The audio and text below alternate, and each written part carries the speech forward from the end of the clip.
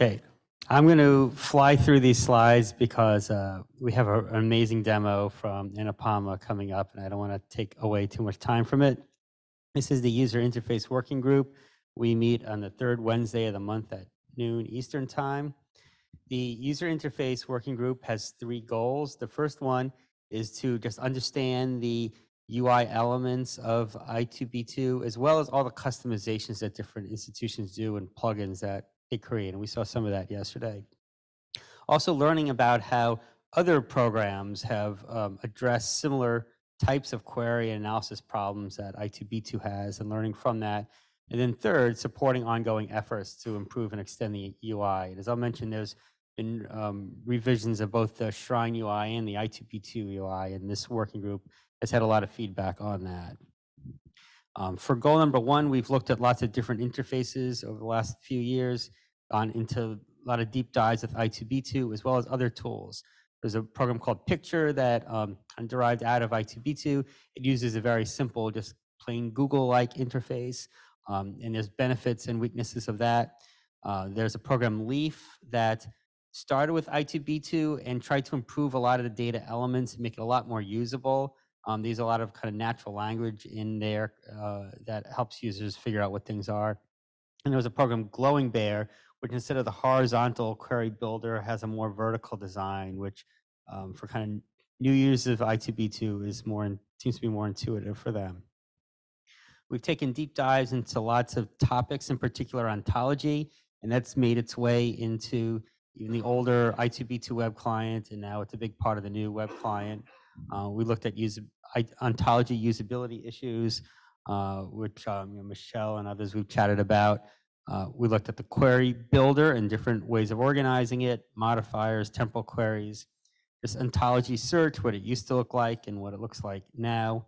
One of the topics I'd like to focus on this year are modifiers. In the new web client, we're kind of just replicating how it worked in the old web client, and it's difficult for people or to new users to know how to do this, and even for us experienced people, it could be complicated to build out modifier queries. And we have some great ideas that we talked about this past year, and I'd like to get into more depth about how to actually implement this. As I mentioned, we developed a few years ago new user interface for Shrine, for Harvard Catalyst and others, and then the new web client that Anupama will be showing today. For future working group topics, I mentioned modifiers, temporal queries. Nick Brown created a plugin a couple years ago for family relationships. So how would you link a mother and a child if you're trying to understand genetic relationships there? And queries for specimens or other entity types, and how would we visualize that? Viewing results, we talked a lot about new kinds of breakdowns and what's the best way of doing that. Looking at different ways of going between a local query, an I2B2, and a Shrine query where you're looking at the results of many institutions. There are different ways of transitioning between them, and workflows through request patient level data. There's a number of things we can do in the UI related to data quality and data insights. So information about ontology items. Each item in that ontology has all sorts of data about when did it start getting used at your institution, what are the counts by year, or is this inaccurate, is there a phenotype associated with it, and others. And we could provide that information in the ontology, but if there's no way of displaying it in the UI, how would users get to it? There's federated network data quality metrics, such as Jeff Glenn's dashboard that he's developed for Enact. And then for the computational phenotypes and loyalty cohorts. In my presentation yesterday, I was showing lots of graphs that illustrate the various data metrics about the computational phenotypes, the recall, the precision, how it's changed over time to see changes in accuracy. And all these can be bubbled up as visualizations that we put into the UI. And in previous symposiums, has been talked about general functionality, just like single sign-on between I2B2 and Shrine, and localization using different languages, the additional topics. We don't have a separate session here on the Committee on Technology, but it's another working group that I lead where we talked about ontology, ETL, AI, user interface. They're topics where they cross all these different working groups, and this Committee on Technology is a place where we can all get together and address these things.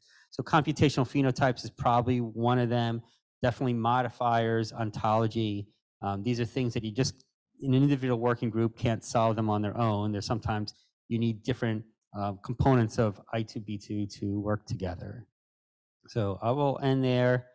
We can, in our next user interface working group, we may go into that a little bit more and discussing what topics we want to review. But I want to introduce Anna Palmer now, who's been working with Nick Bennick and Martini over at Harvard Catalyst on wonderful new user interface. We're going to see a quick demo of it here, and then a little bit later, Nick will go into some detail about building plugins and extensions to the UI. Thank you.